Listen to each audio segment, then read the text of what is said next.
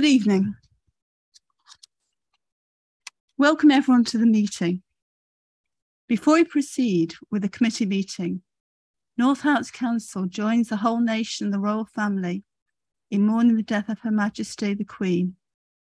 On behalf of our residents, we'd like to express our deepest sympathies to the royal family. As the longest service monarch in British history, Her Majesty the Queen devotes her life to our country as a symbol of unity, strength and hope for all of us. Please could you join me in standing for a minute's silence in memory of Her Majesty the Queen.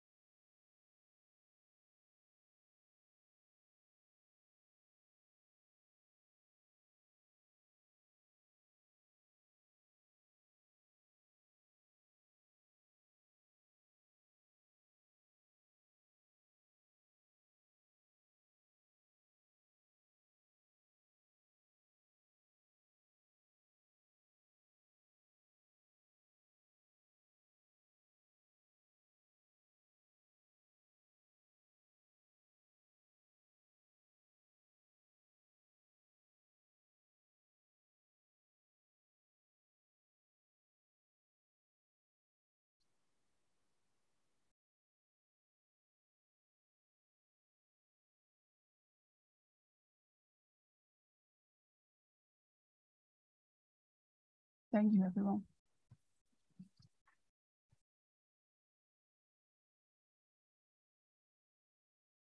I would like to invite the committee member and security manager to confirm officers joining us remotely can hear and be heard.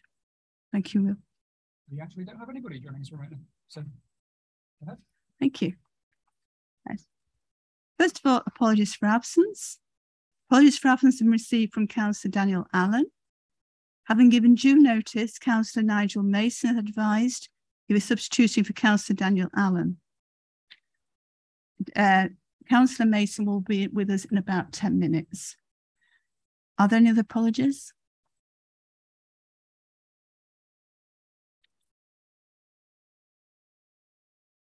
Thank you. Item 2, minutes of the meeting of the 31st of March and the 23rd of June 2022. I'd like to take these two meetings separately, please.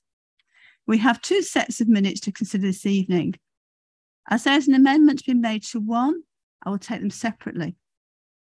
I would like to propose that we take as read and approve the minutes of the meeting on the 31st of March 2022 as a true recording of proceedings.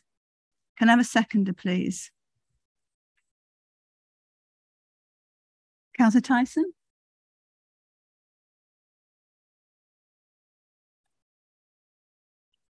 Yes, happy to second. Thank you. Will, come in the vote, please?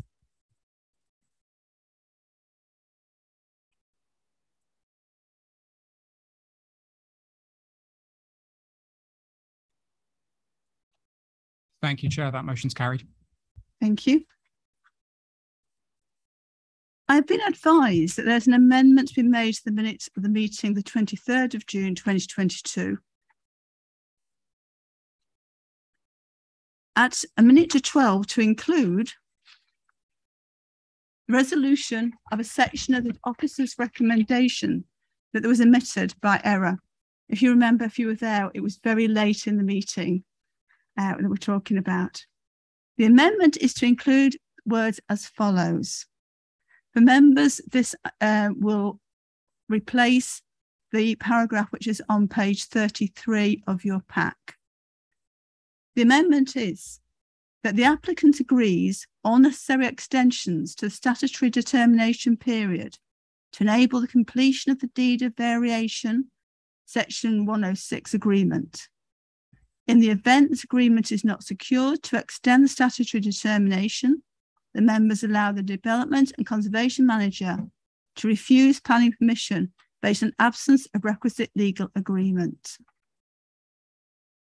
I would like to propose this amendment be made.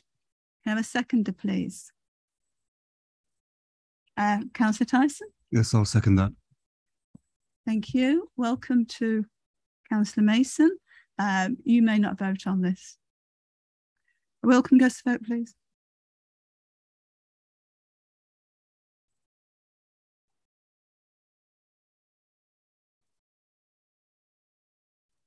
Thank you, Chair. That motion's carried.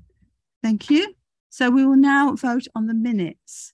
I would like to propose that the minutes of the meeting, the 23rd of June, 2022, as amended, be accepted as a true recording of proceedings. Can I have a seconder, please? Councillor Tyson? Yes, happy to second. Thank you. Vote, please, Will.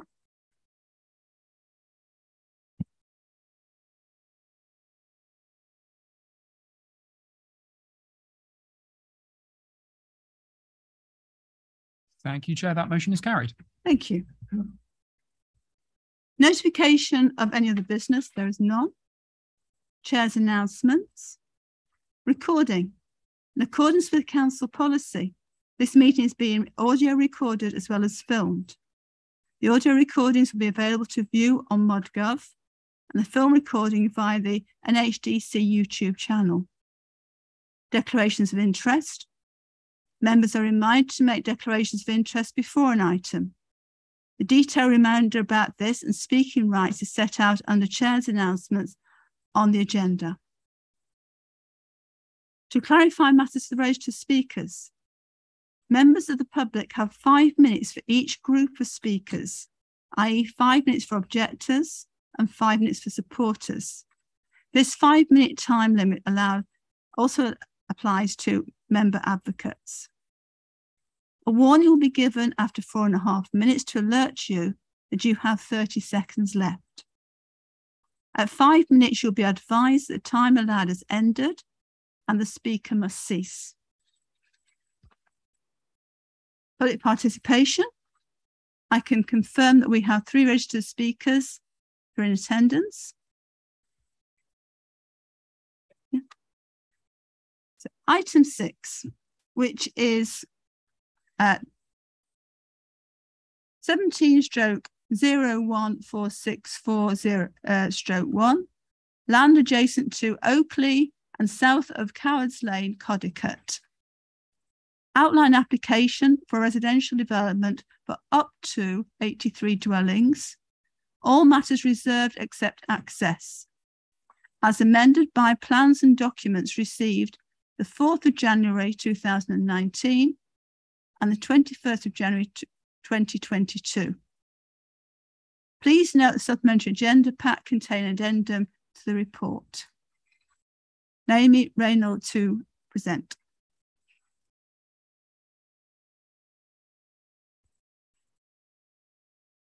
Thank you, Chair. I'm going to start with a few updates and then summarise the report. First of all, I'd like to start with an update on the emerging local plan. On Tuesday, members should have received a link to an addendum to the report, which is on the website, which provided a written update regarding the emerging local plan. For the benefit of everyone else present and viewing, I'll summarise this update now.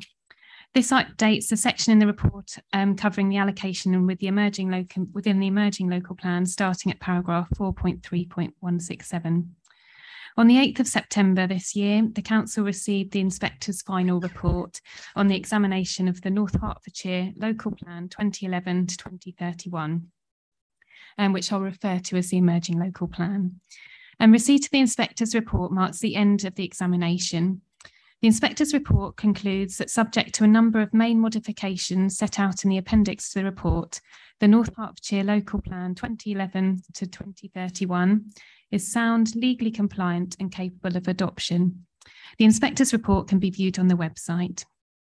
With regards to decision making and determining planning applications, this now means that the policies and site allocations within the North Herts Local Plan 2011 to 2031 can be given very significant weight. And I highlighted in the document circulated to members some of the paragraphs within the Inspector's final report, which are particularly relevant to this application. Since the report was written, I've had some representations which I'm just going to mention. So since the report was written, there's 2 additional representations have been received from local residents, which again can be viewed on the council's website. They reiterated objections already included in the summary of representations in the report.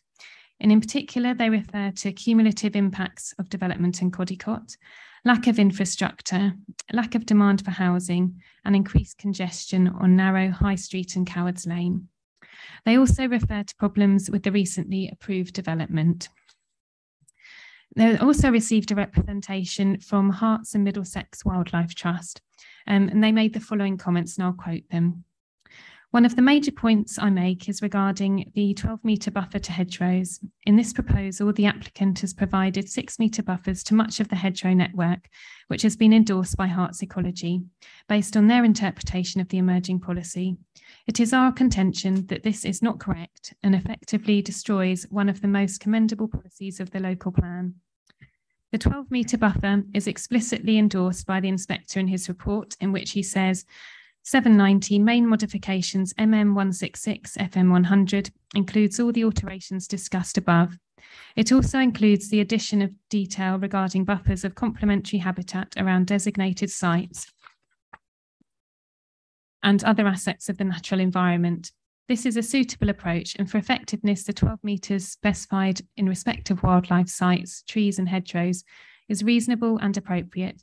In short, all the changes brought about by MM175 and MM166 FM100, both to policy NE6 and the paragraph supporting it, are necessary to ensure these aspects of the plan are justified, effective and consistent with national policy. It is therefore not consistent with this policy and the inspector's reasoning to cut this buffer in half. The policy clearly states 12 metres, so this should be applied.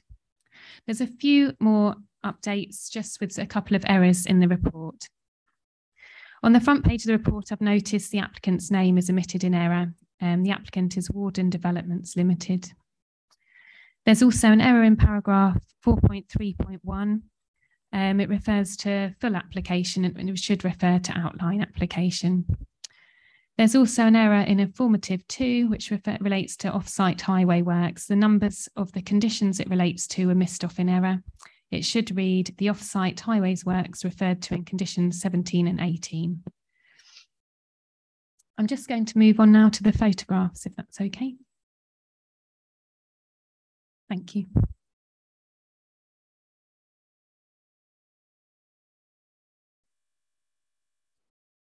So this is a plan of the site, and this is the GIS plan of the site, and I'll go into a little bit more detail in the plans in a minute. This first photo is a view across the site from the existing field gate looking south. The Leylandii trees you can see on the left of the photo are along the boundary with Hollards Farm and are not within the ownership of the applicant. The second photo, please. And this is a view across the site from the existing field gate looking towards the east. And you can see the property Oakley on Cowards Lane in the centre of the photo. And there's a row of houses behind that along Cowards Lane. And the properties in the Riddy are behind the trees on the left-hand side of the photo. Have the next photo, please. This is a view of the site from the opposite side of the B656. The site is elevated from the road, and you can see the high street, which is to the north, and the junction with Cowards Lane. Next photo, please. And this is a closer view of the junction with Cowards Lane. Next photo, please. And this is a view looking west along Cowards Lane, which is a narrow rural lane with several properties, quite a few properties accessing onto it. Next photo, please. This is a view looking west the other way along Cowards Lane. Looking east along Cowards Lane, and the site is on the right.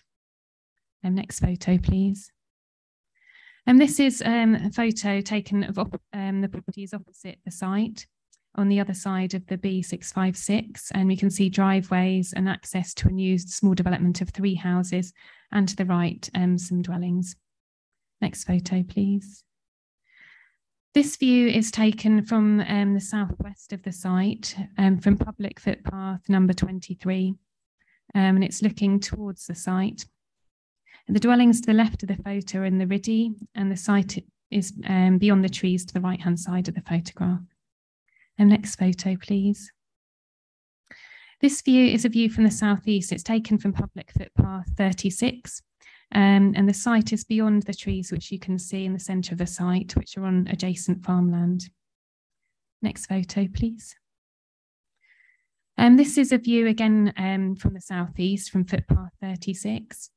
And development on the site is visible from here, and you can see Hollard's Farm on the right-hand side of the photo. And next photo, please. And this is taken from the north, and this view is from the north, and it's from public footpath number 5, which is near the junction with Rabley Heath Road. And the last photo, please. This photo is taken again from further west along footpath number 5. The site would be clearly visible from this location, but in my view, it would be seen in the context of the existing settlement edge of Codicot. It would sit behind, if you can see in that photo, the recent development of 3 houses on the opposite side of the B656, which you can see with sort of reddish roofs there. If we could move on to the plans, please. And this is a site location plan, which shows the position of the site in Codicot on the southern side. And the next plan, please. And this is a parameter plan. This plan has been submitted during the course of the application, and it indicates the access and the planting buffers. And have the next slide, please. This is a proposed access plan showing the proposed access with visibility displays. In this case, all matters are reserved except access. It's an outline application, and the proposed site access would be off the B656, and Cowards Lane would be realigned so that it would have a junction with this new access rather than connect directly onto the B656, which is currently the case. And the next slide, please. This is an illustrative layout plan as amended. This is an indicative layout plan, and it's been submitted as part of the application, and it demonstrates how 83 dwellings could be accommodated on the site. However, this plan is for information only, and should the application be approved, this plan would not be one of the approved plans because all matters are reserved except access. And then finally, if I could go to the last slide. I thought it'd be helpful to go back to the site location plan as I summarise the application. And so the proposal as amended seeks outline planning permission for up to 83 dwellings, of which 40% would be affordable. In this case, all matters are reserved except access. All other matters, so appearance, landscaping, layout and scale, are reserved and would need to be subject to a reserved matters application. And the application site is identified in the NHDC Submission Local Plan 2011 to 2031, which I shall refer to as the Emerging Local Plan, as an allocated housing site under policy CD1. And in the Emerging Local Plan, it proposes the whole site to be removed from the Greenbelt for development and incorporated within the settlement boundary of Codicot. And the local plan is not adopted, and this site currently falls within the Greenbelt. And paragraph 148 of the NPPF states the following. And when considering any planning application, local planning authorities should ensure that substantial weight is given to any harm to the Greenbelt. Very special circumstances will not exist unless the potential harm to the Greenbelt by reason of appropriateness and any other harm resulting from the proposal is clearly outweighed by other considerations. So as such, in the report, I've considered the potential harm to the Greenbelt, firstly, and any other harm resulting from the proposal, and then weighed this up against the other considerations. So the proposal is inappropriate development in the Greenbelt, which is by definition harmful to the Greenbelt, to which significant weight should be attributed as required by the framework. The proposals would result in harm to the openness of the Greenbelt, and this is attributed to significant weight. And there'd be moderate harm to the purposes of the Greenbelt, and further moderate harm has also been identified by virtue of encroachment into the countryside. In the report, there's a table on pages 90 to 91, which sets out the harm and the benefits that would arise from the proposal, and the weight that officers consider should be attributed to them in the planning balance. I won't repeat all the harm and benefits identified here, but I'll highlight a couple of the key concerns which have been raised by local residents and Codicot Parish Council. And many of the representations from the parish council and local residents raised concerns with regards to increased traffic, highway safety, particularly on the High Street and Cowards Lane, and parking issues, and these are all noted. However, in the absence of an objection from the Highway Authority, it's the officer's view that these would not be sustainable reasons to withhold planning permission. A parameter plan has been submitted as well, as we've showed earlier, which indicates there would be a 12-metre buffer adjacent to the Hoddards Farm landscape wildlife site and 6 metre buffers to the rest of the southern boundary and part of the east and west boundaries. I mentioned earlier the objection from Herts and Middlesex Wildlife Trust, and that is acknowledged, and the comments in the inspector's final report are noted with regard to these 12-metre buffers. However, whilst the emerging local plan policy states the provision of 12-metre buffers should be provided, it's not an absolute requirement of policy. It's necessary to implement these 12-metre buffers pragmatically. Otherwise, some of the smaller proposed housing allocation sites in the emerging local plan could well be undeliverable. And the scheme at Heath Lane did not have a 12-metre buffer throughout the site, but this was allowed by an inspector. Hertfordshire Ecology is our statutory consultee, and they've not raised an objection to this application, so it's not considered that this is a sustainable reason to withhold permission. And the report sets out other considerations that it's concluded would outweigh the harm to the greenbelt and any other harm resulting from the proposal. And these are listed as benefits in the table on pages 90 to 91. So there are two aspects which weigh heavily in favour of this proposed development. The first main aspect, considered to weigh very heavily in favour of the proposed development, is that the proposal would bring forward up to 83 housing units, of which 40% would be affordable. The committee report outlines that the council is only able to demonstrate 1.47 years of housing land, compared with the minimum requirement of 5 years. And that, unfortunately, there has been a historic chronic undersupply of housing over at least the past 10 years. So in the context of the council's housing land supply situation and the historic undersupply, the provision of up to 83 dwellings, with 40% of those being affordable, in this case merits very substantial weight in favour of the proposed development. The second key consideration in favour of the proposal is the allocation of the site in the emerging local plan under policy CD1. I've mentioned already the receipt of the inspector's report, and this does not change the recommendation for the application as set out in the committee report. In fact, it strengthens the recommendation that planning permission be granted, because it means now that now very significant weight can be given to relevant policies in the North Hertfordshire Local Plan 2011 to 2031 when determining planning applications. And I'd like to draw your attention to in paragraph 496, the inspector says, I conclude that the proposed housing allocations are justified, effective, consistent with national policy and positively prepared. So it is your officer's view, applying the approach set out in paragraph 148 of the NPPF, that the other considerations identified, particularly those related to provision of market and affordable housing, clearly outweigh the potential harm to the greenbelt by reason of inappropriateness and any other harm resulting from the proposal. Very special circumstances therefore exist to justify permission in officer's view.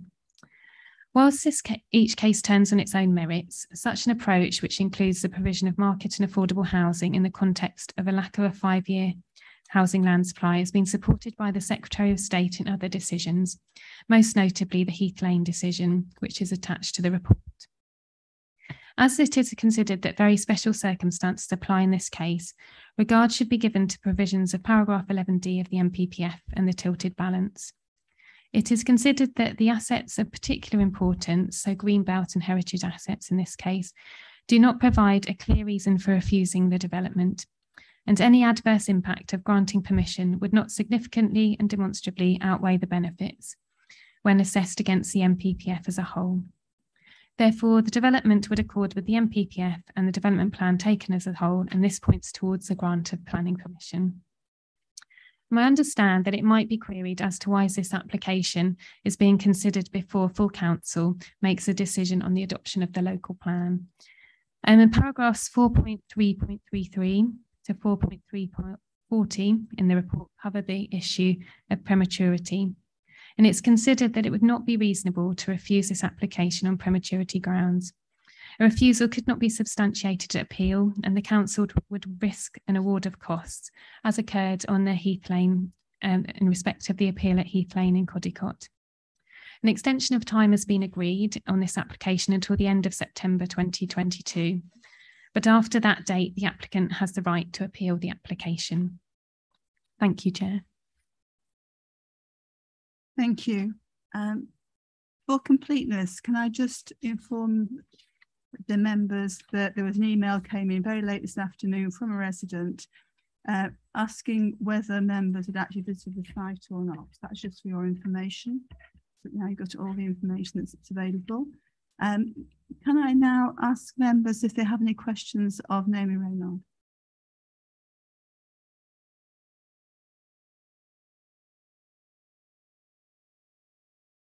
Thank you, Chair.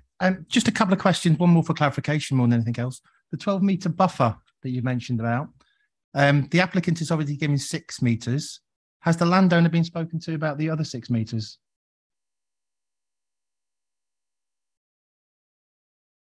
Yes, with regards to that question, when this was a modification of the plan during the course of the application, the 12-metre buffer, and it's something that was discussed with the applicant and went back to them on, and they put forward the scheme as submitted, which is not all with the 12-metre buffer just along the wildlife site. It's something then that went back to Herts Ecology, and they were consulted on it, and they agreed that it would be acceptable. Would be unacceptable or acceptable? Acceptable. So they've raised no objections to the amended scheme. I guess we've looked at it pragmatically. The concern with this is if we went with 12-metre buffers on these sort of smaller sites, they could end up being undeliverable because of the land take. Okay, and Chair, second question, if you may. Can I come back to you? Yeah. Councillor Debbie Levitt. Thank you, Chair. You mentioned that the applicant has agreed to an extension till the end of September. When was that extension agreed? Was it before the applicant was aware that we'd received the inspector's report back with the revised conditions and not that? And if it was, have we since contacted them, said, bearing in mind that we now have the inspector's report and the amendments that he proposes and that it is due for adoption, or would they consider another extension or deferment until actually the things in place?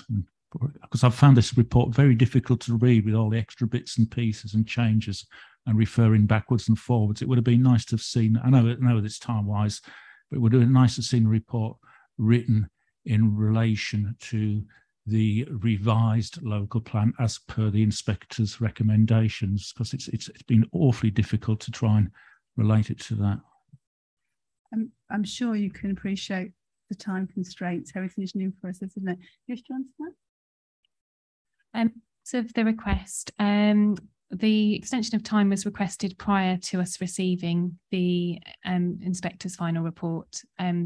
We would only put the item on the agenda if an extension of time was agreed to allow it to be determined.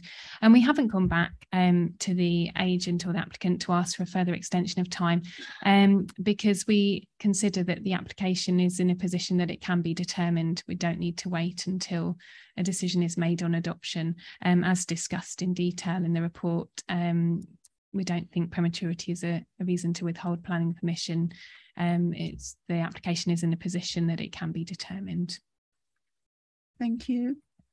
Councillor Simon Bloxham. Thank you.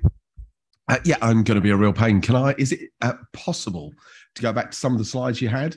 Because I'd like particularly to look at the one for access, because I know that road very well. I've been in it a few times in a car, or should I say stopped in a car. Sorry, I know it's going to be a bit difficult to get it rewound, but I just want to see that.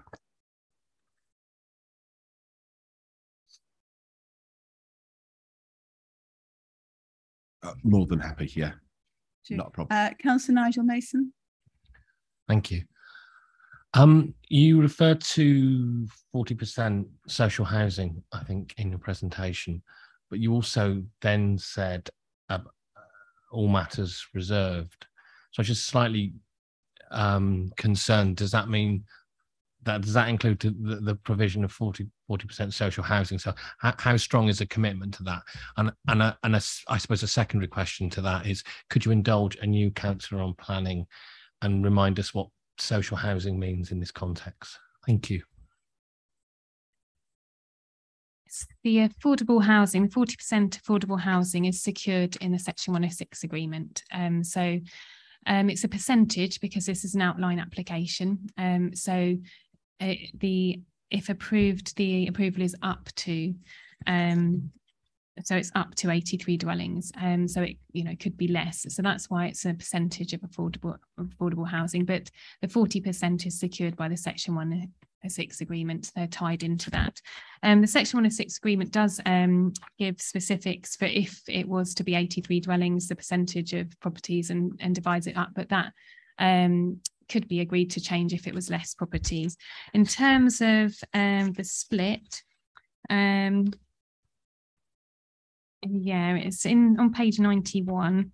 It sets out the split and it sets out the Section 106 agreement. So the 40%, at least 40% affordable housing is 33 affordable dwellings on the basis of 83 dwellings. So as I say, but obviously that would change if on a reserve matters application, a lower figure was agreed.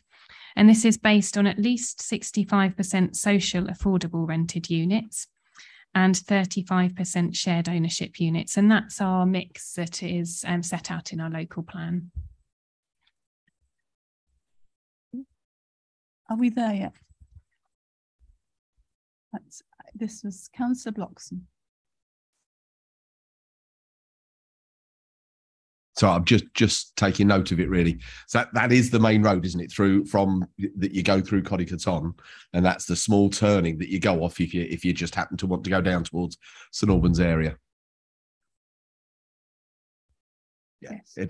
I know it is. I'm just sorry. I'm just checking. It's a very tight little bit. Okay, thank you. Thanks very much.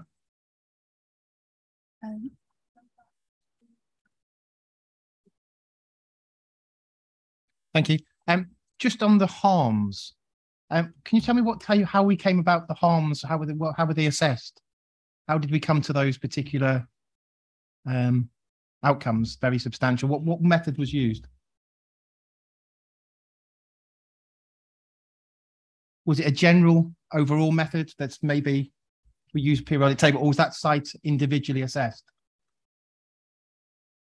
Part of the assessment, it is a judgment that we make in terms of the weight, the levels of harm.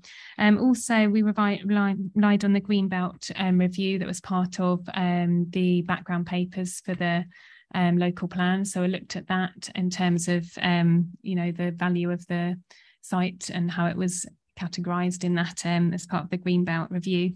But yes, it is a judgment that's made in terms of the levels of harm that's attributed, and that's discussed in detail in the report how those conclusions were reached. Yeah. Okay. Thank you. Councillor Alistair Willoughby. Thank you, Chair. I'm just looking through at the first homes. Earlier in the report, it suggests that I think it was 8 of the affordable homes would be first homes potentially. But then looking at the first homes actual section, it's suggesting that they don't wish to take up on the first homes scheme. Is that something that we can require? Because obviously first homes are something that we should be looking to provide. With the first homes, I'll just find, if you bear with me, where I've got it in the report. Oh, thank you.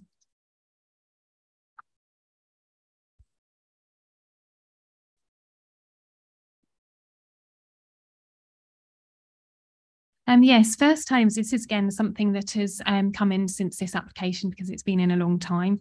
It's something that's come in more recently.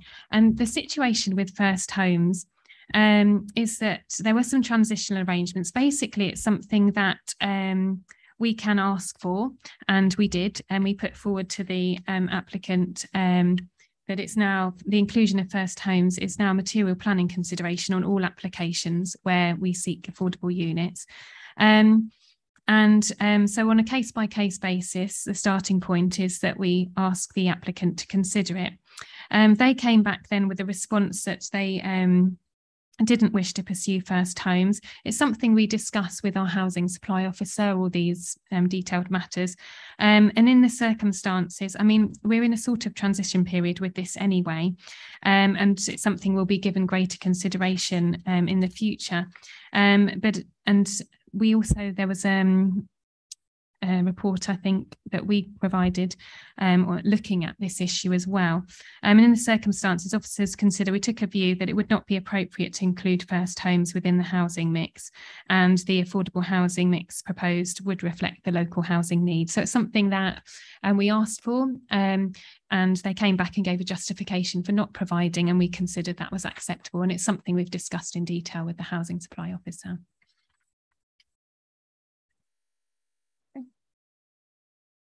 Councillor Tony Hunter. Thank you, Chairman.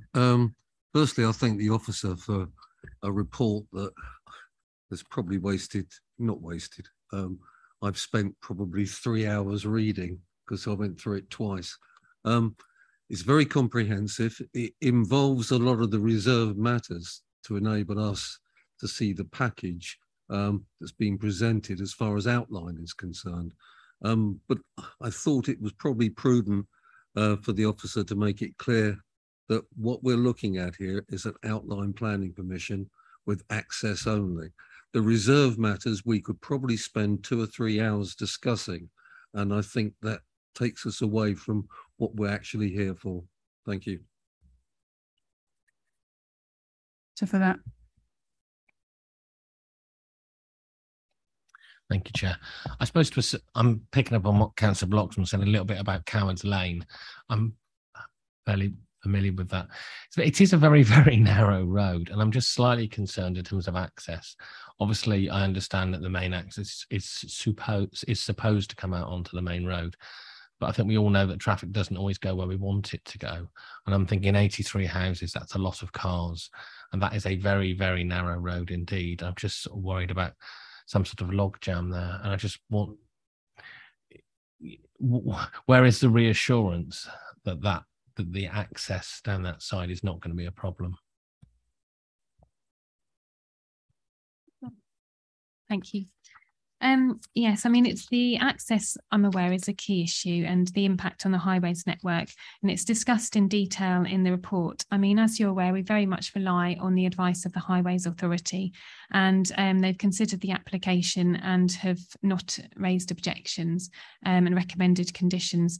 So in that situation, the officer's view is that it wouldn't be a sustainable reason to refuse planning permission. Do you want a follow-up question? Supplementary question on that. I'm not trying to trip you up. I'm just conscious of other times this has come up. When you say there's been nothing from Highways, does that mean they've actually said they don't have concerns, or they just haven't? I'm loath to say haven't bothered to reply, but that they haven't responded. I did a detailed responses on the application. And okay, my apologies for missing that. Thank you. Thank you. Any other member questions? No? Can we now move on to registered speakers? First of all, objectors, Chris Watts. May I welcome you to come and speak? You've got 5 minutes, so.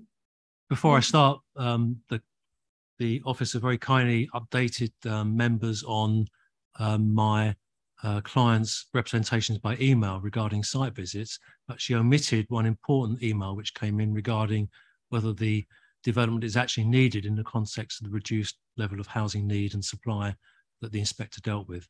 Can I just butt in there, because we had a lot of emails came in very late. Yes, I understand that. Very, very late. Some to me, some to members, some to officers. And so we tried to cover them as best we could. I understand that. Would you like to start your... Thank you, Chair, members, for allowing me to speak on behalf of Mr. and Mrs. Barrow, who live at Hollards Farm. I wish to put the following points to you in support of a refusal. Firstly, as the officers themselves have confirmed tonight, the development will be inappropriate in a greenbelt and thus by definition cause harm to the greenbelt, to which significant weight should be given. Elsewhere in the same report, the officers conclude individually that there will be harm to the openness of the greenbelt, there will be harm to the rural setting of Codicot, harm to its landscape setting, harm to the heritage significance of various listed buildings in the high street and hedgerows. It is also explicitly acknowledged that the proposed development would inevitably result in an increase in traffic, adding to congestion already in the high street, particularly at peak times.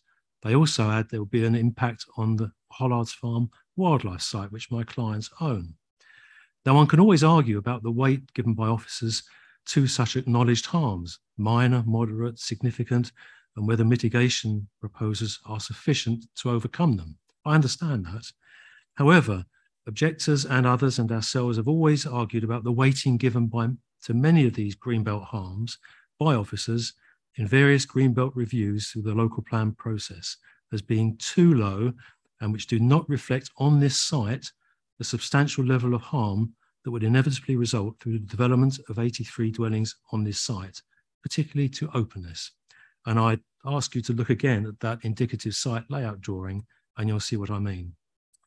It would appear the local plan inspector has also fallen for the officer's rather laid-back approach in greenbelt reviews, which appears to be the main area that you've drawn from to do your assessments of harm from what you've just said. And he himself acknowledges this is not a large site. In my view, it will completely destroy the rural and landscape setting of the village at this end and result in a complete loss of openness and rural character on the site. Site CD1 is very different from others proposed around Codicot. Its function as the first area at this end of the village maintains a separation of two settlements of Codicot and Welwyn. That is a key greenbelt purpose, and its landscape and rising topography are very different to those other sites. In relation to ecology, I've noted that the Herts Ecology and the council have accepted a 6-metre width of land for the most part on the site. Does this mean to say that my clients, Mr. and Mrs. Barrow, have got to provide the other 6 metres where that's deficient? This can't be right. Surely it should be 12 metres around the whole of the developer's land holding. I also cannot believe, as stated in the paragraph 43179, that new infrastructure required for the development will be neutral in the planning balance, in effect cause no harm. The officers rightly have set out a number of very special circumstances which they conclude should override the presumption against the development. However, I don't think the officers have given the correct weight to many greenbelt and other harms already identified in that report, and we believe it will be unsafe to grant planning permission. I'm also, frankly, amazed the officers feel that 83 dwellings can be comfortably accommodated on the site. See page 82. Despite the assurance in the same paragraph that the proposal is up to 83 dwellings, giving the impression that if this number is not possible, then it could be reduced through the future reserved matters applications. However, of course, if less dwellings result, if a full 12-metre wildlife buffer strip is required within the site in full, then of course less affordable housing would also be brought forward than currently assumed, no doubt on viability grounds. The same report advises in relation to the essential expansion of education facilities at Codicot Primary School. This is now achievable because of the Heath Lane appeal decision, but that appeal decision has not taken into account other residential developments on brownfield land within the village. The village primary school is now already becoming a 2-class entry school. The local plan inspector's report has only just been loaded up onto your website, and given its length and recommendations, I feel the application really should be deferred, notwithstanding the issues of prematurity, which I fully understand, until after the October full council meeting, which I understand could well be debating this report. If not, and the application is taken to a decision tonight, I would ask on behalf of Mr. and Mrs. Barrow that it be refused on the grounds that the harms the officers themselves have identified to greenbelt openness, the site's rural setting and character, landscape character, visual amenity, harm to public views, traffic congestion, and the impact on the ecology of Hollards Farm wildlife site, when taken collectively together, should be given greater weight than the collective very special circumstances put forward by the officers in that same report. Thank you for your time. Thank you. Are there any questions of clarification from the members? Just questions of clarification. That what Mr. Watts has said. No, it's all clear. Good. Can I invite Paul Watson to speak in support of the application? Thank you for the opportunity to speak this evening. As the committee is aware, the site is proposed to be allocated for residential development under policy CD1 of the emerging local plan. Your officer's report provides a comprehensive review of the application, and based on this, as you have heard, recommends that outline planning permission be granted subject to conditions and a legal agreement. The legal agreement is already in a very much agreed format and secures 40% affordable housing, which is a full policy compliant level. It also delivers a number of financial contributions towards local infrastructure. These include local highway schemes, bus services, local nursery provision, primary and secondary education, health services, sports and open space, amongst other elements. The report helpfully sets these out in a table at 43185 of the report. As you've also heard, in the period between the publication of the original report and this meeting this evening, the inspector's findings into the draft local plan have been published. As you're aware, the inspector fully endorses the plan and explains the very thorough assessment and scrutiny that has taken place during its examination, particularly in respect of issues surrounding housing needs, the green belt, and the proposed allocations, including this application site. I briefly highlight the following. At paragraph 62, the inspector comments, "It is wholly apparent to me that the need for new homes in North Hertfordshire is both acute and pressing. Delivering has fallen well short of the identified need for some considerable time. Allowing this pattern to continue would doubtlessly lead to continued squeeze on the housing market, rising house prices, and the continuation of household formation being suppressed. In short, many people seeking to live in their own home within the district would be able to do so." On the Council's Greenbelt Review at paragraph 163, the inspector confirms the Greenbelt Review and its update represent a robust evidential basis for determining the existence or otherwise of exceptional circumstances necessary to alter the Greenbelt boundaries. On the overall plan strategy at paragraph 483 and 487, the inspector explains that the supply of identified deliverable or developable land outside of the Greenbelt falls well short of the need. Indeed, it is less than half. It is impossible to see how anything even close to approaching the need for housing could be met without Greenbelt release. Without this, the consequences for sustainable development would be significant. This would involve either building new homes in considerably less sustainable locations away from the areas where they're needed, or not delivering them at all. The inspector specifically comments on this application site at paragraph 281. He notes, "The site is not large compared to many allocations proposed in the plan. And while the homes on it will extend the village southwards, they would not run beyond the collection of buildings at Hollards Farm. The Greenbelt Review update puts the harm at the Greenbelt as moderate. In my view, given the size of the site, the relationship with existing buildings, it would be moderate at most. Indeed, it seems to me that the presence of Hollards Farm would visually contain the new homes within the existing village envelope. This effect will ameliorate their impact on the Greenbelt." Finally, concluding, as Ms. Reynard noted in her presentation, the inspector concludes at 496 that the proposed housing allocations are justified, effective, consistent with national policy, and have been positively prepared. In summary, after detailed and lengthy scrutiny, the inspector fully supports the Council's plan. Policy CD1, which proposes to allocate the site, includes a number of criteria against which the planning application is to be assessed. Your officer's report notes that all of these criteria have been complied with and that there are no statutory objections from any of the technical consultees. Whilst the current master plan is indicative, it does demonstrate how a soft edge to the site so a sensitive interface with the village can be created and the 12-metre buffer provided to the Hollards Farm wildlife site.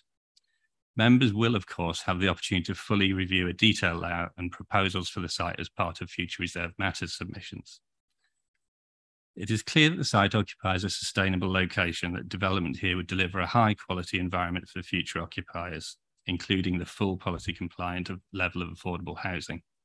In this context, we do hope that members will feel able to support the officer's recommendation and so resolve to grant the application. Thank you very much. Thank you, Mr. Watson.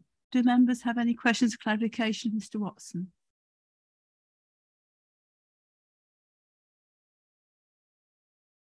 No? Thank you. Naomi Renard, would you like to respond? Please, I'd like to respond to a few of the points made. Firstly, there's discussion about harm, and as is set out in the report, officers have reached the view that the proposal would cause harm to the greenbelt. But I'd just like to reiterate, it's just been mentioned, that the inspector comments on harm, and as has always been read out, he said the Greenbelt Review update puts the harm to the greenbelt as moderate. We're speaking earlier about how it's assessed, and that's something that I used in my assessments is the Greenbelt Review update. And the inspector goes on to say, in my view, given the size of the site and the relationship with the existing buildings here, it would be moderate at most. I think another thing to take into account when considering harm is the recent decision at Heath Lane. And obviously that was more houses and a more exposed site. And a view was taken that, as you're aware, that was allowed at appeal. And so that's a material planning consideration when considering this application. Another point that was raised was heritage harm. As the report sets out, it's considered there wouldn't be harm to listed buildings in the assessment. When we're looking at impact on heritage assets, the conclusion was reached, there'll be a small level of harm has been identified to significance of heritage assets, namely the hedgerows. This harm is considered to be less than substantial, so and at the lower end of that spectrum. So in line with the NPPF paragraph 202, if you're looking at where a development proposal will lead to less than substantial harm to the significance of a designated heritage asset, this harm should be weighed against the public benefits of the proposal. And I think we've gone through in detail in the report the public benefits of providing much needed market and affordable housing. With regards to I know we've discussed in quite a bit of detail the 12-metre buffer, but there was a mention about whether the neighbours would need to provide the other 6 metres, and that wouldn't be the case. It's been considered that, as proposed with the 12 metres adjacent to the wildlife site and the 6 metres on some of the other boundaries, what's been put forward, there's been the Herts Equality have not raised an objection to that. Also was mentioned that the impact on infrastructure, I'll just find the relevant paragraph. Bear with me a moment. Just before the table on the section 106, I think the comment was made with regard to that addressing the impact of the development on facilities and infrastructure would be neutral in the planning balance. The reason for that is that the section 106 secures money towards the mitigation of impacts on infrastructure. That's why it's reached the conclusion of neutral. The other comment was made was with regard to the primary school, and we rely heavily, obviously, on the Herts County Council advice, and their assessment of these applications and the contributions they requested are based on the 4 sites in Codicot. I understand they take into account a 20% uplift in terms of the figures that are put forward. I know you mentioned brownfield sites, but I mean, we have to rely on the county council's modelling and projections, and that's what we have done, and they've taken into account the 4 sites. Hopefully that answers the queries. Thank you. Shall we go to debate?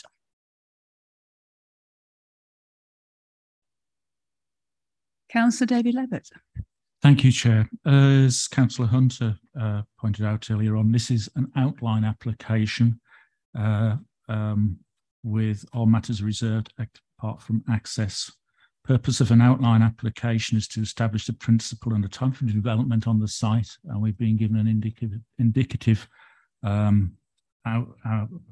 layout for the site and the number of houses on there, which is up to 83. And we've been given the details of the access to the highways network. The principle of development also covers sustainability. Within sustainability, you're also looking at access for pedestrians. Now, there's no pedestrian access or anything approved. There's a number of comments in the report round about 4.3.90 onwards.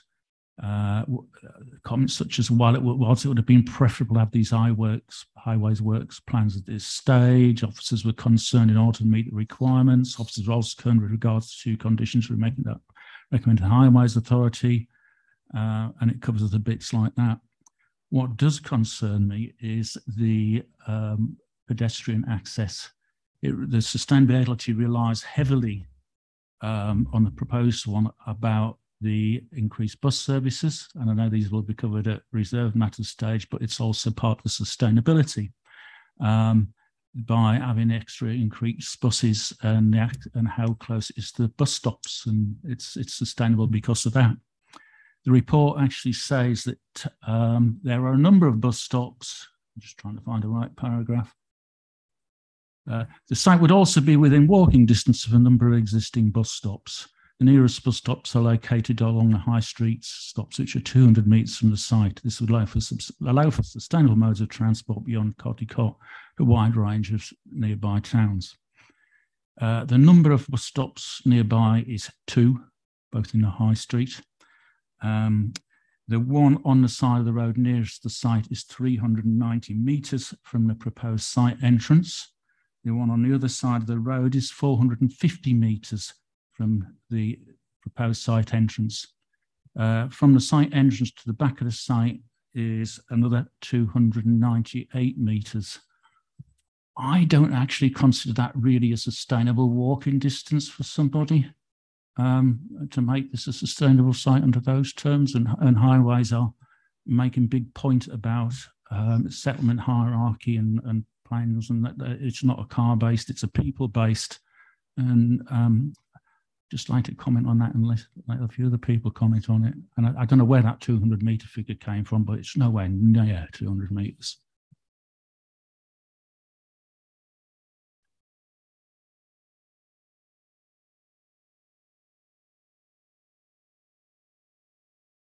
I think to clarify, in terms of the pedestrian access, there's pedestrian access direct onto the high street.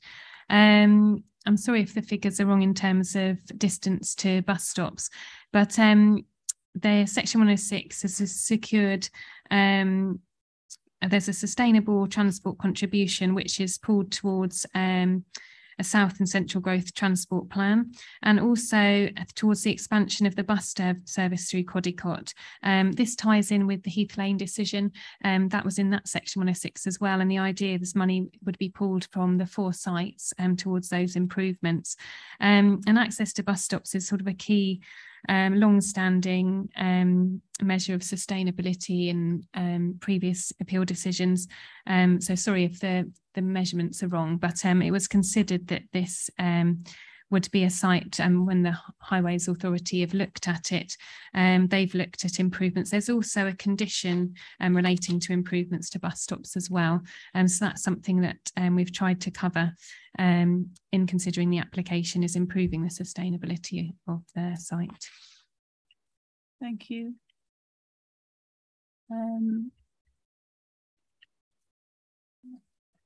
The point I was trying to make was that I don't think these are sustainable because of the distances were wrong, and I don't think it's all based around sustainability.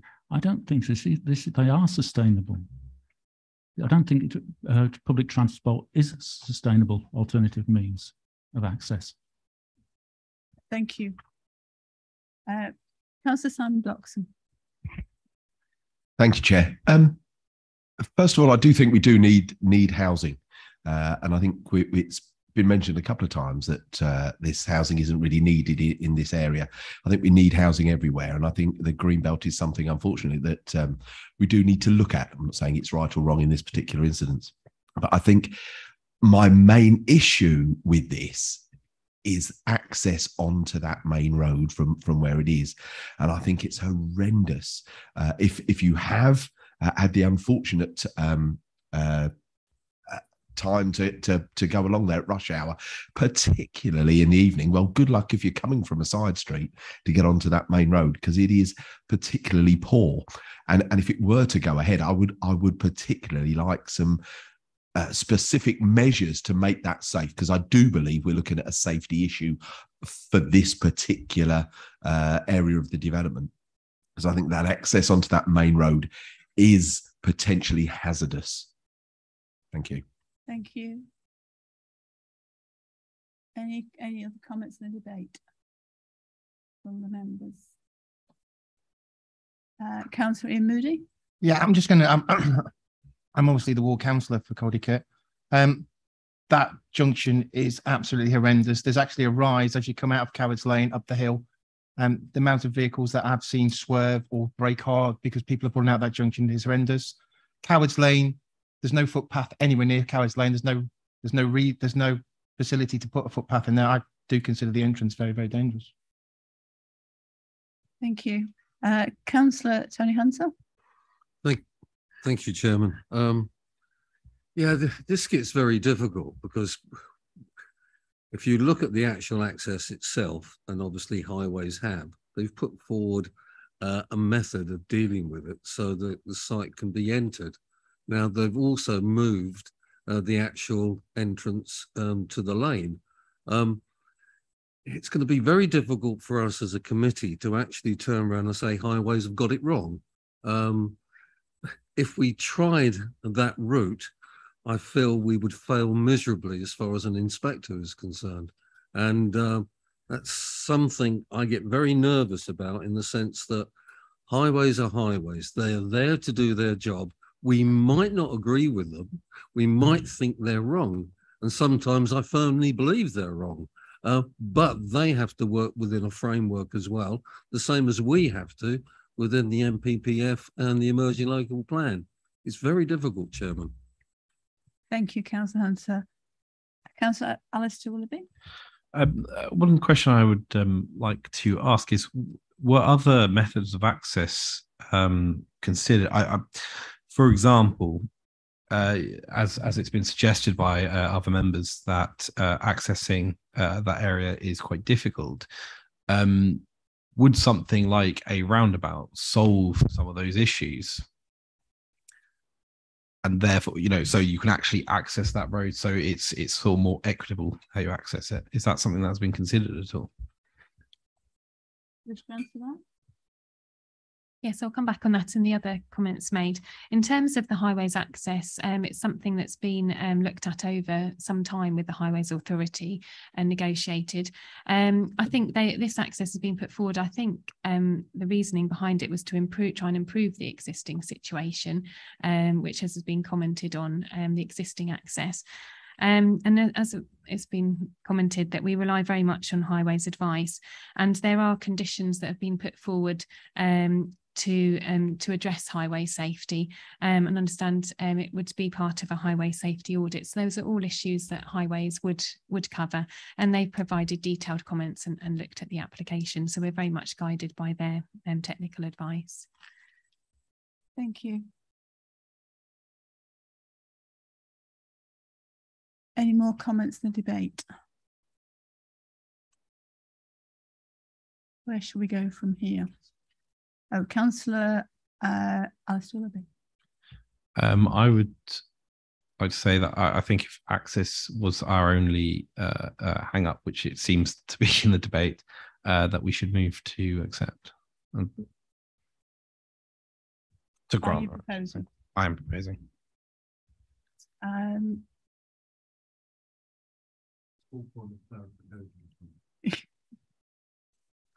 Small point of clarification, if I may. Having read this, there's where are we? In the recommendations, item number 4. I've obviously misread this because I couldn't access one of the plans, revised highway works plans, where it says there's a provision of hard surface pedestrian route internally within the site of at least a 2 metre width running parallel to Cowards Lane and the southern side of the full extent of the site boundary. And God bless you, Councillor Bloxham, with a hard surface pedestrian link to the northwest. Now, I've read that as linking in to the actual access of the site. Have I read that correctly? Yes, basically, I don't know if we can have the access plan up again. Sorry. Where this came from was Highways had recommended a condition to create a 2 metre pedestrian walkway along Cowards Lane. We were concerned that would result in a removal of, we can see here, a large amount of hedgerow. So what the condition is asking is that that detailed plans would need to be submitted that showed a footpath that's the site side of Cowards Lane. So effectively, rather than requiring people, as they do at the moment, to walk along Cowards Lane itself, there would be a footpath, the site side, a pedestrian footpath, the site side, which would mean to the south, which would mean that I mean, obviously we can't stop people walking on the road, that would be their choice, but to encourage people to walk along the pedestrian footpath within the site, that would mean, I mean, obviously not all the hedgerow would need to be able to be retained. There will need to be some removed for the access to make it safe, and also a pedestrian access next to Oakley back onto Cowards Lane. But we felt as officers we were concerned about the Highways recommendation to create that on the actual Cowards Lane itself, as it would result in a removal of a lot of hedgerow. So we thought a positive alternative would be to have that within the site, and that's something that would be worked out in the discharge of conditions and the reserve matters. Thank you. I think we got there in the end, didn't we, on that? Thank you very much. Can I go back to Councillor Willoughby?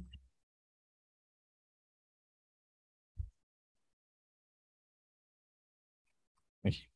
Thank you, Chair. I continue to propose to grant. Thank you. Do we have anyone seconding the proposal?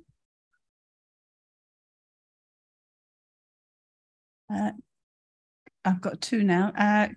Councillor Tom Tyson? Yes, I'm happy to second that. Thank you.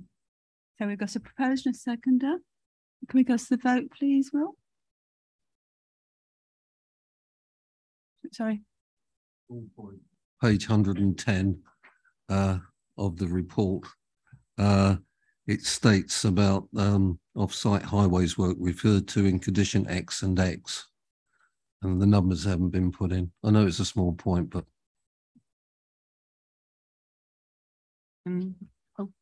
sorry. It's in one of the updates.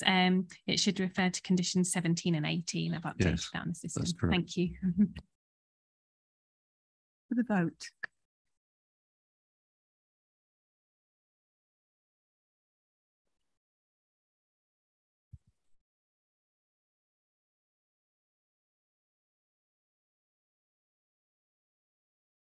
Thank you, Chair. That motion is carried. Thank you. Thank you to Mr. Watson. Mr. Watson, if you wish to leave, you may do so. Item 7, 21/02957, land on the southwest side of Barkway Road, Royston, Hertfordshire. Erection of 10 dwellings, 2 times 2 bed, 2 times. The comfort break.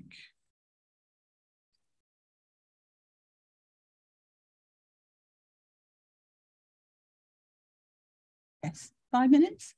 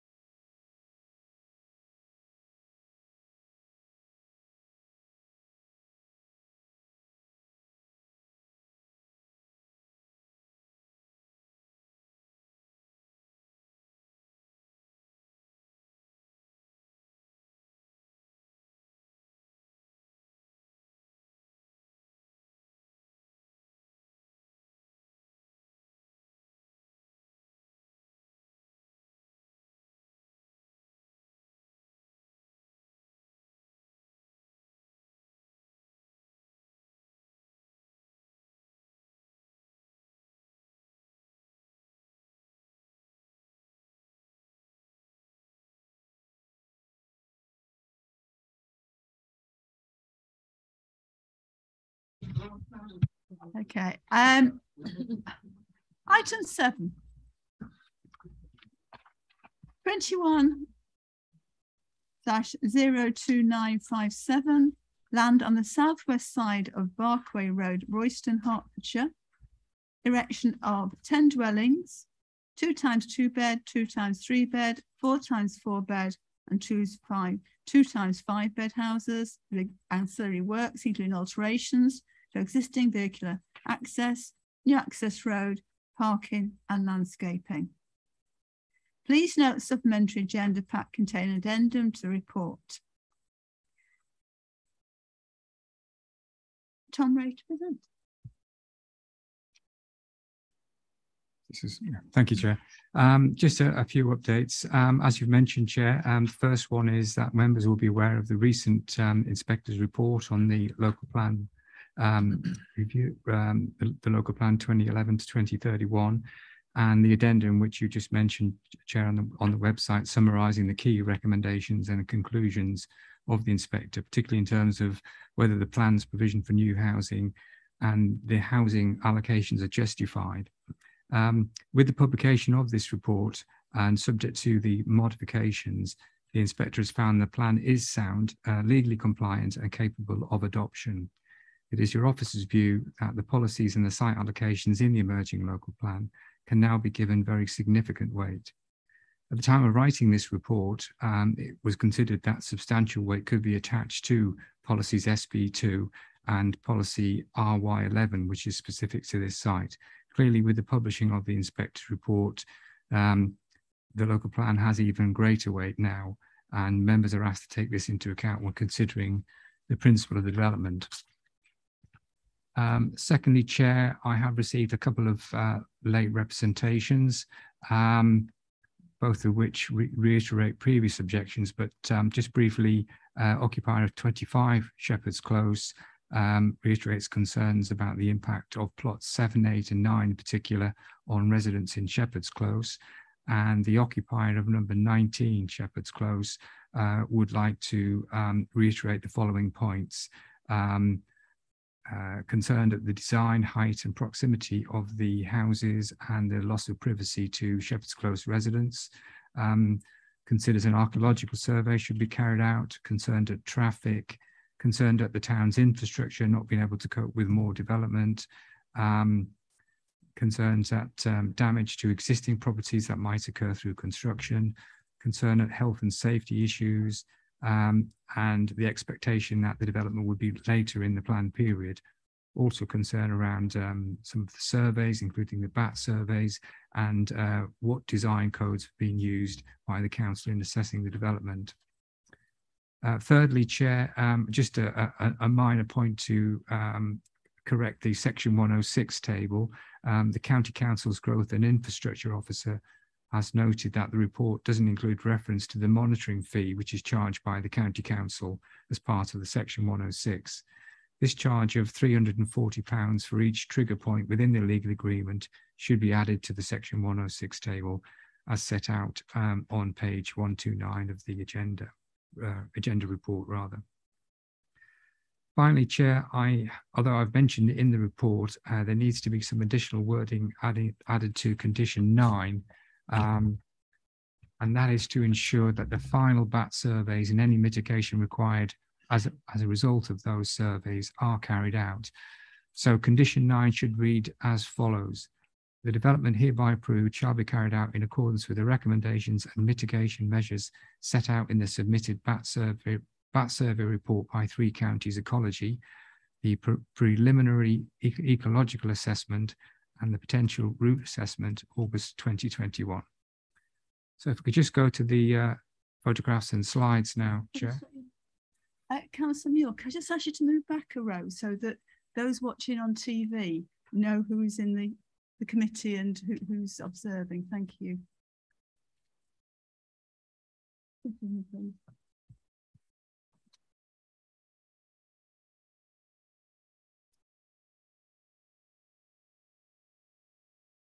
Thank you, Councillor Muir.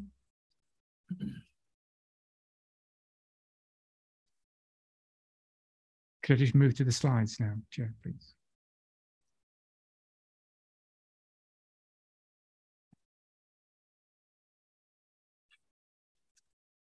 Thank you, Will. So this first slide is the general location of the site in the shaded area, and members will see the proximity of Shepherd's Close immediately to the northwest.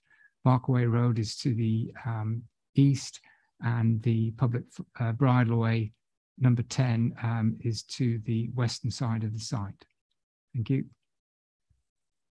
This is a more general location plan, and you will see the proximity of the site to the built-up area of Royston and the density of development, particularly immediately to the northwest, but then further afield and other parts of Royston. Next slide, please.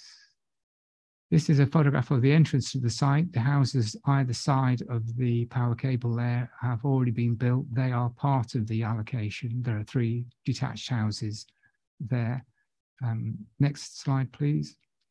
This is a slide looking into the site, the rear of those 3 houses, and to the right there, you'll see some of the properties in Shepherd's Close and the general gradient of the site as it slopes down towards the western boundary. Next slide, please. This is number 31, Shepherd's Close, at the very far end of the site, the far end nearest to the bridleway. And that's the side elevation of that property. Next slide, please. This is looking back up the site towards the 3 frontage properties, and you'll see the power cable there going through the middle of those properties across Barkway Road and then on to the east, and then further properties in Shepherd's Close just to the left. Next slide, please. Another photograph showing the Shepherd's Close properties. You'll see that the site slopes down slightly from those properties. There's a variety of boundary fences along that boundary there, with various outbuildings and sheds in some of the properties there. And there's also some significant tree screening there. You'll see some tree screening to the left and to the right, as well as the boundary fences. Next slide, please. This is a photograph looking north along bridleway number 10, which runs north into Royston, and with the application site to the right. Next slide, please. Again, this is a photograph of the entrance to the site, and this will be modified to include a footpath into the site. And again, looking northwards towards Royston. Next slide, please. And then looking southwards, this is another photograph of the other house, the left-hand side of the access. Next slide, please. And then general view looking into the site. Quite a lot of the site is paddock land, fairly open, although there are some areas of trees, and particularly in the southwest corner. Next slide, please.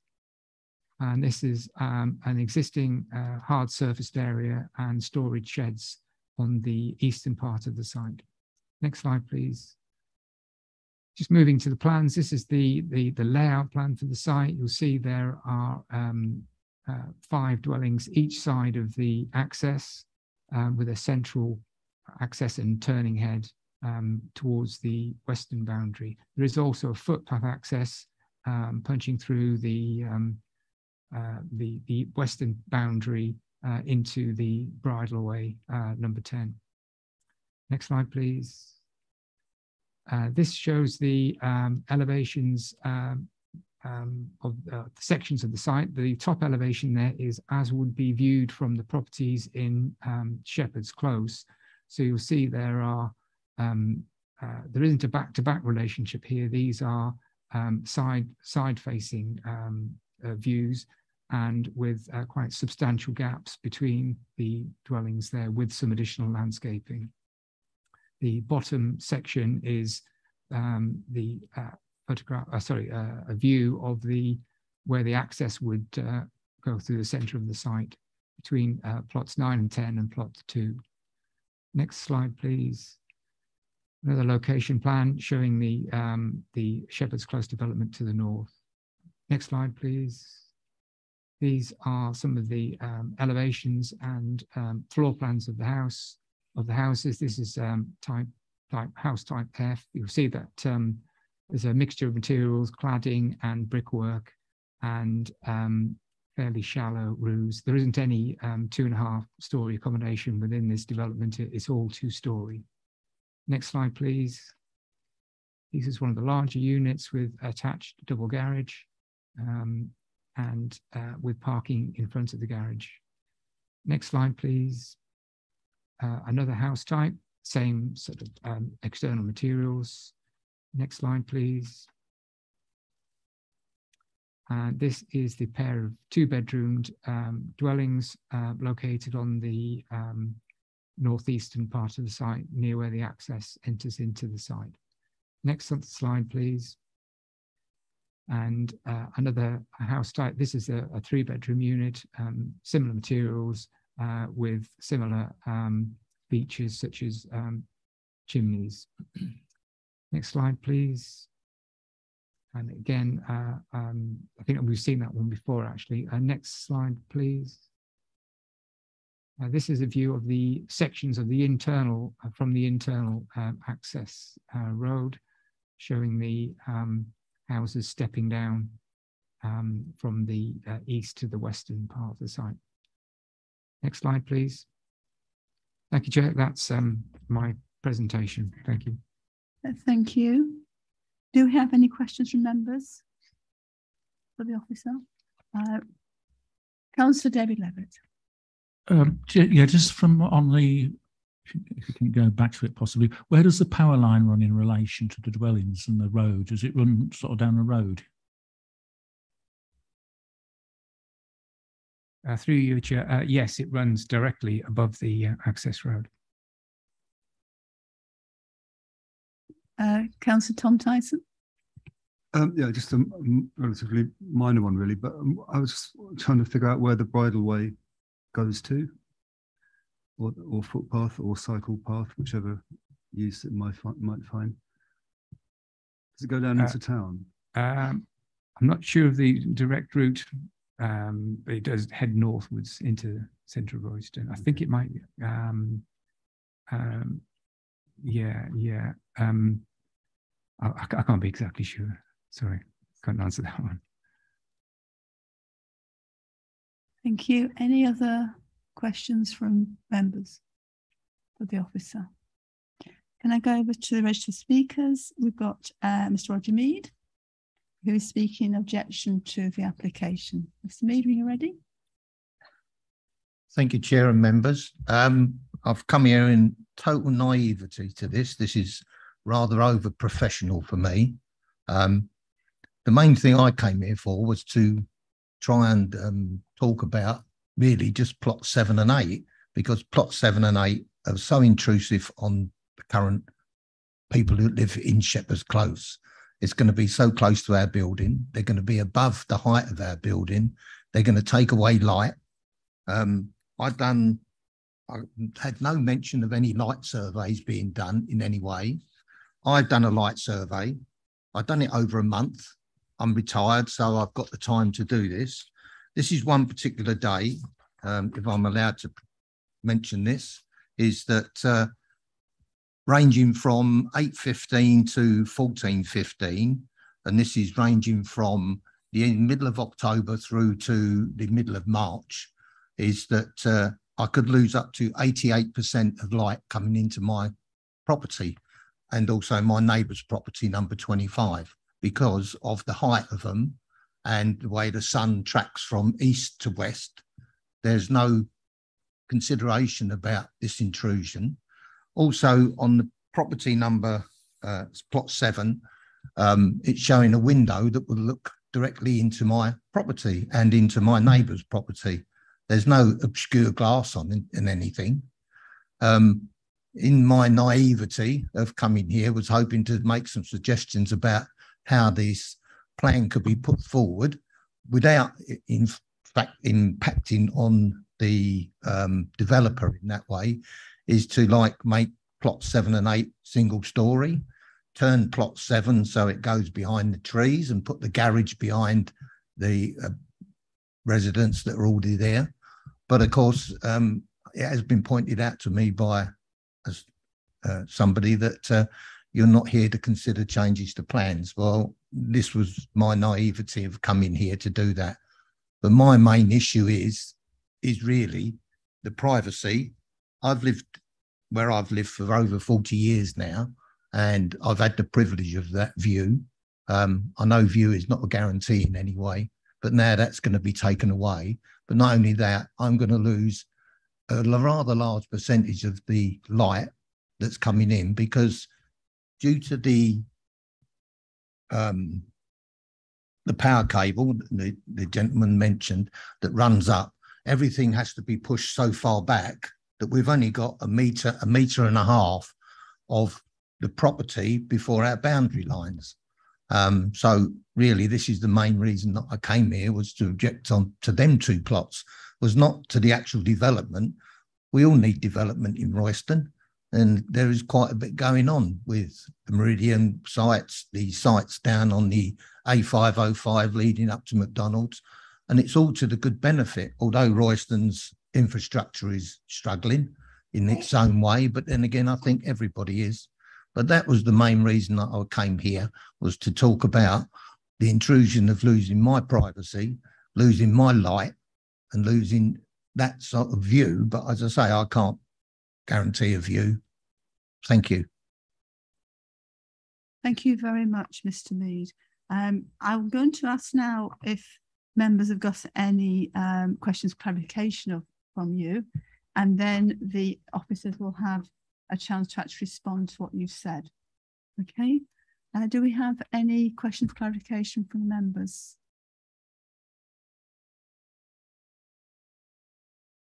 No. Can I then ask Tom Ray if he would like to respond to any points or issues raised?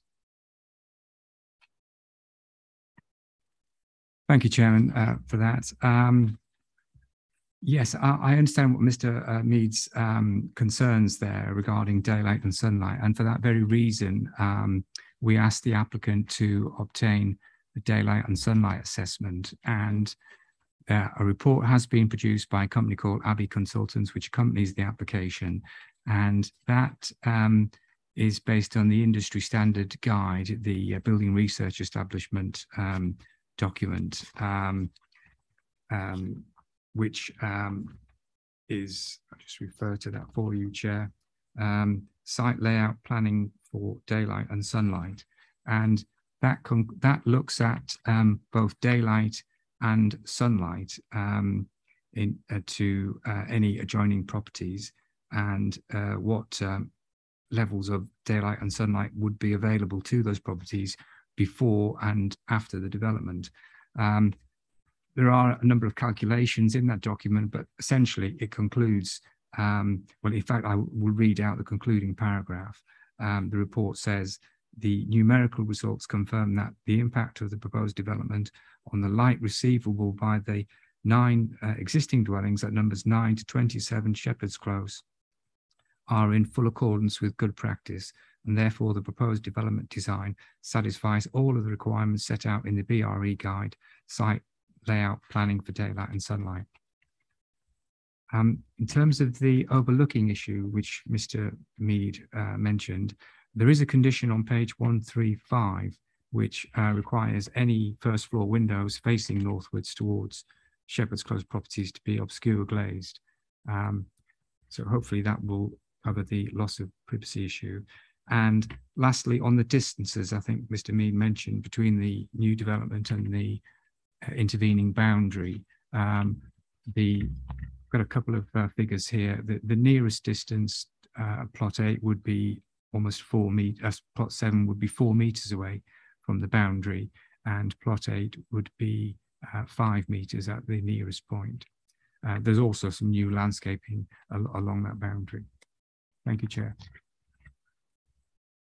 Thank you, Mr. Ray. I hope that is informative for you, Mr. Mead. Shall we go to the debate? Councillor Simon Bloxham. Thank you.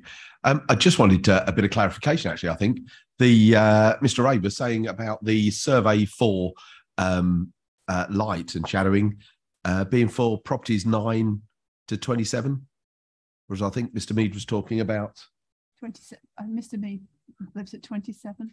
27 to number 17. Yeah. So, Mr. Mead, I live at 27. Right. Okay. So the properties you were talking about were the numbering for the new site if it was in. no. Okay, could you refer to me, please, Councillor Block?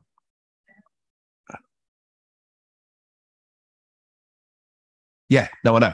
And when Mr. Mead was talking, it sounded to me like he was talking about number 8 and whatever, and that wasn't in the survey that I thought it wasn't in the survey that Mr. Ray was talking about. So that's what I want clarification on from Mr. Ray. Sorry, Chairman, I'll just try and clarify that. You'll see on the location plan, which is attached to the agenda report, you'll see there's a central section of properties in Shepherd's Close with their back gardens backing onto the site. Their numbers 9 to 27. And that's what this daylight and sunlight test has focused on, the impact of the development on those properties. And my question really was, does that cover the properties belonging to Mr. Mead? And I'm assuming that does then, yeah? Yes. Yeah. Right. Thank you. Thanks very much. Thank you. Councillor Tony Hunter. Thank you, Chairman. I think Mr. Ray's answered my question, but just to clarify that it's perfectly clear that all windows that are actually overlooking Shepherd's Close on the second floor will be obscured. And I understand the daylight and the BRE.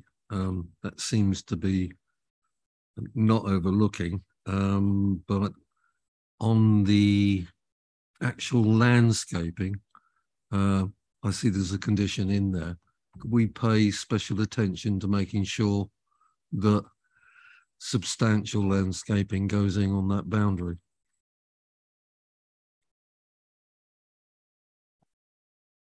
Wish to respond to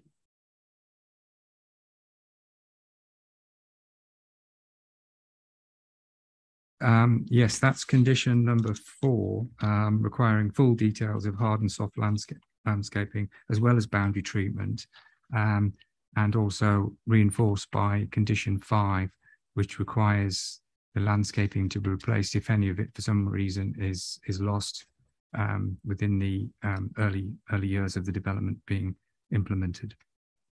There's also further conditions about none of the trees that are shown to be retained on the plan. There's quite a few trees to be retained, shouldn't be removed from the site without approval from the council either.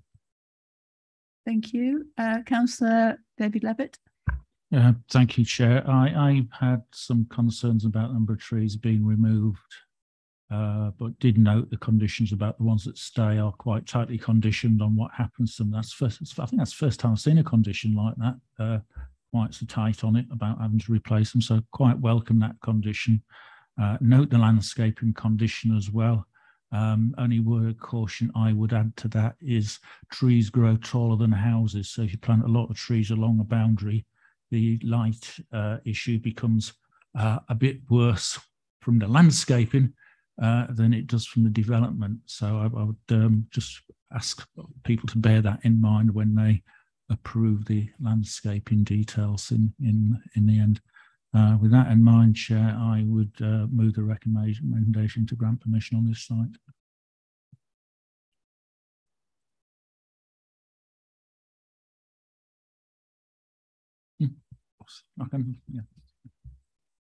Yes, living in Great Ashby and having great power lines going through our buildings, I just wondering if there's any safety considerations of this power line going down the centre of the road.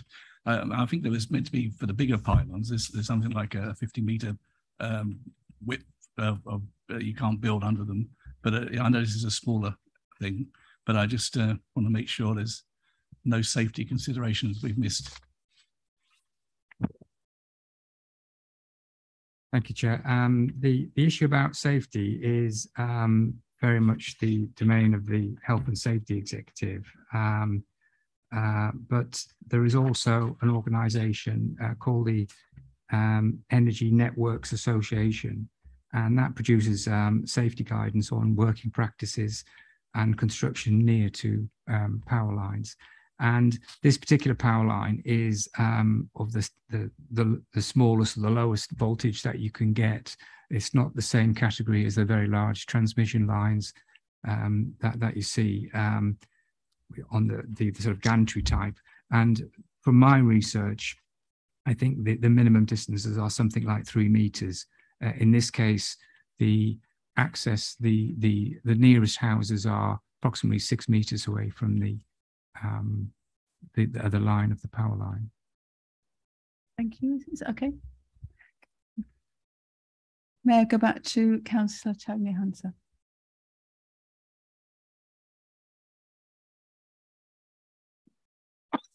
Apologise to Councillor Levitt.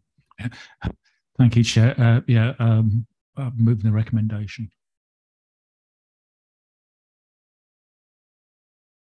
I'm happy to second that. Thank you. Can we go to the vote, please, Will?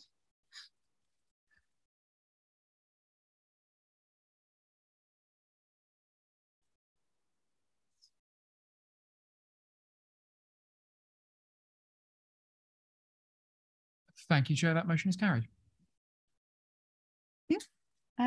Item 8 is planning appeals. Tom Allington to present.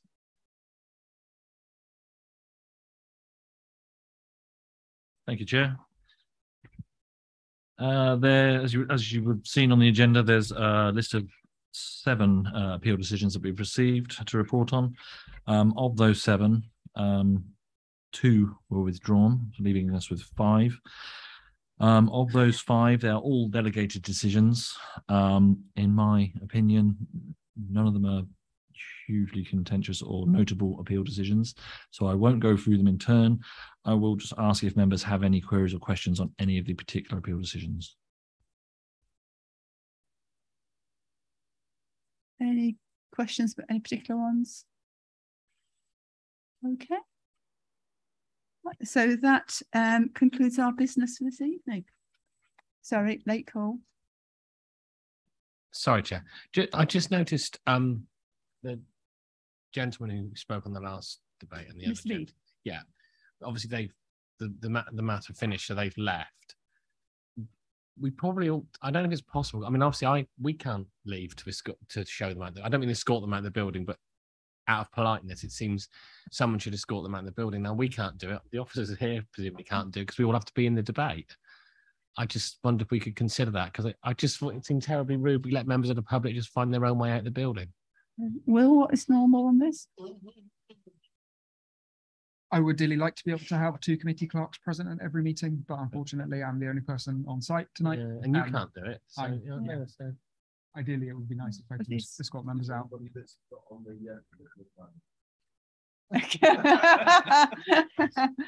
Unfortunately, yeah, sometimes staffing pressure means I'm not able to have full. Yeah, sorry, thank you for that observation. Something to bear in mind. Thank you. I will close the meeting at 9:17. Okay, thank you very much. Thank you. Oh, God.